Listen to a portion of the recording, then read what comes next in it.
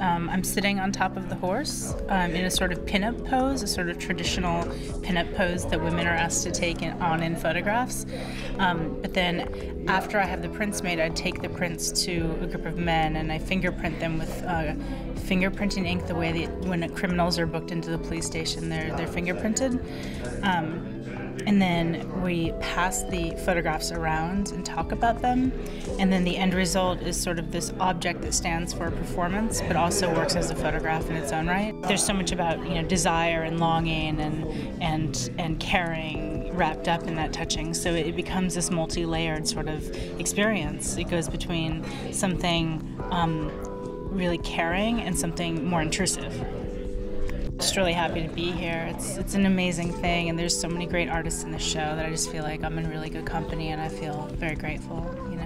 Anytime as an artist, anytime you get to show your work, you feel like you're getting to do what you love to do.